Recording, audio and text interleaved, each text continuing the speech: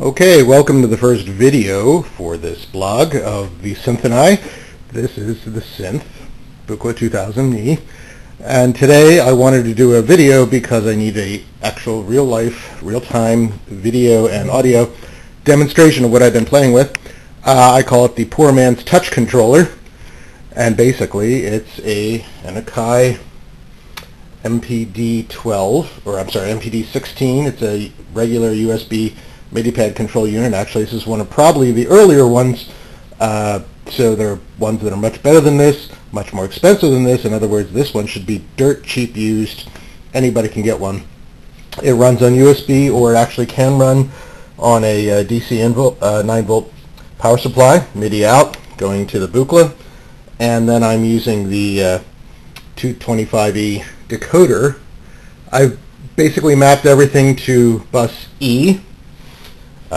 Here's my little MIDI patch, and I put it in poly, and I'm sending everything out from E. So pitch, velocity, and note on are all just coming from that. I have, for the purposes of this, I try to do it as simply as possible.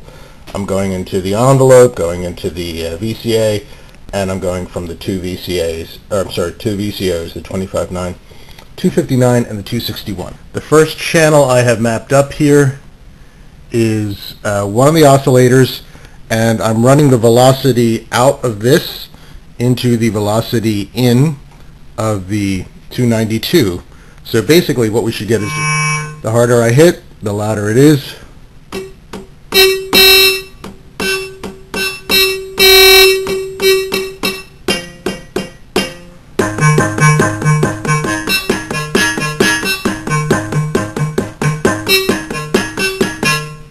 So you can actually, if you're talented, do something a little musical. I'll leave it up to you for the definition of that. So that's the first channel. The first channel is going into the velocity. We're basically controlling velocity from this. The second channel, I believe, is another one of the oscillators.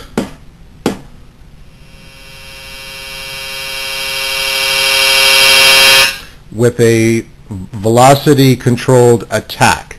So I'm going into the 281e, and I'm controlling the attack by the velocity coming out of, again, just a single channel of the bus on the 225.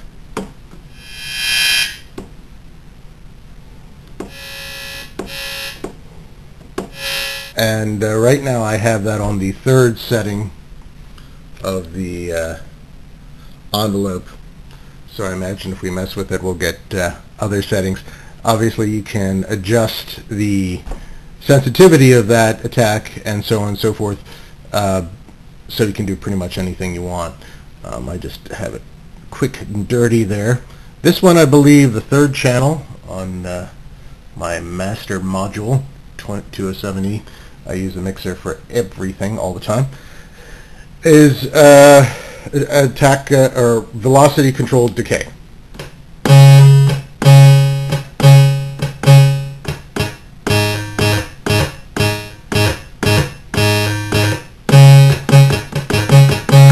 I should point out I have that in gate mode. Let me switch it back to both low pass and gate mode.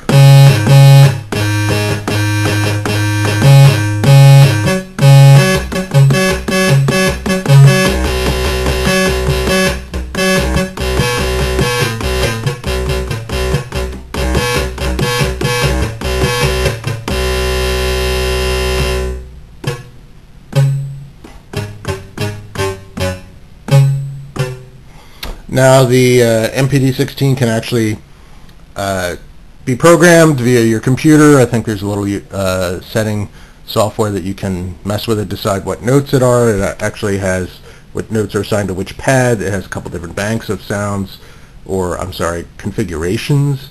And then you also have a slider here that can operate as something or other. I have it just set up to my standard drum kit for bass, snare, and so forth that are just typical, probably general MIDI specs. Let's mix a few of these together and just see what happens. Let's put the original velocity in with the crazy decay.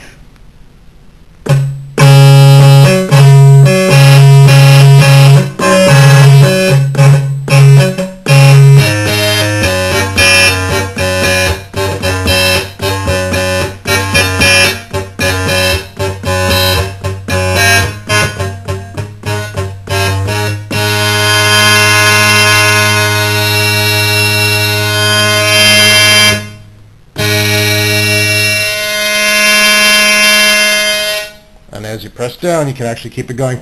Some of you eagle eyes may have noticed I actually have something going into the wave shaper of the original modulation oscillator of the 261, so you can actually hear what's going on there.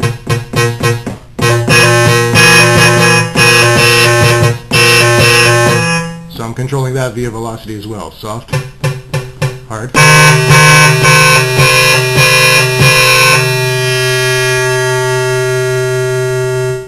And let's add the crazy oscillator that has got that crazy attack, and I'll mix it with the decay.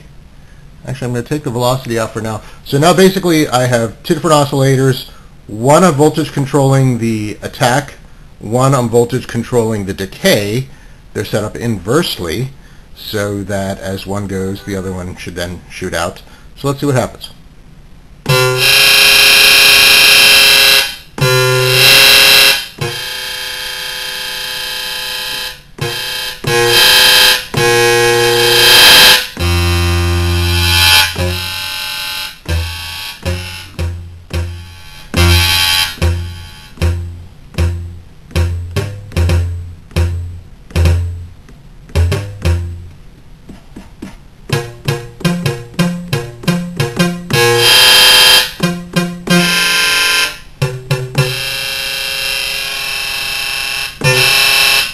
Let's add the velocity controlled oscillator in.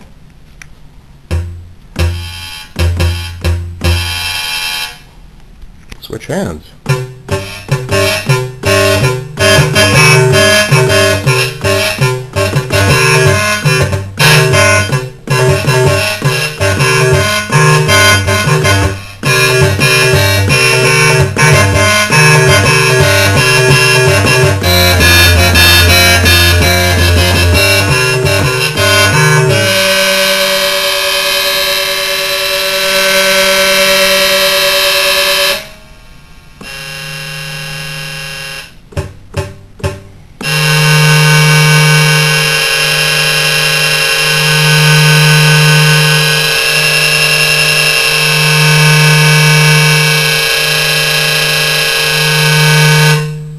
And right there you can kind of hear as one goes down, the other goes up. That's that inverse kind of proportion. That's due to the way I've set the envelope.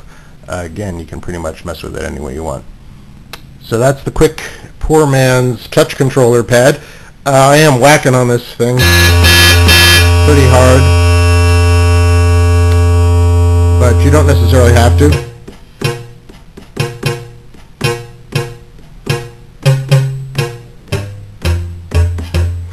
You could use a standard keyboard, of course, a standard Midi keyboard.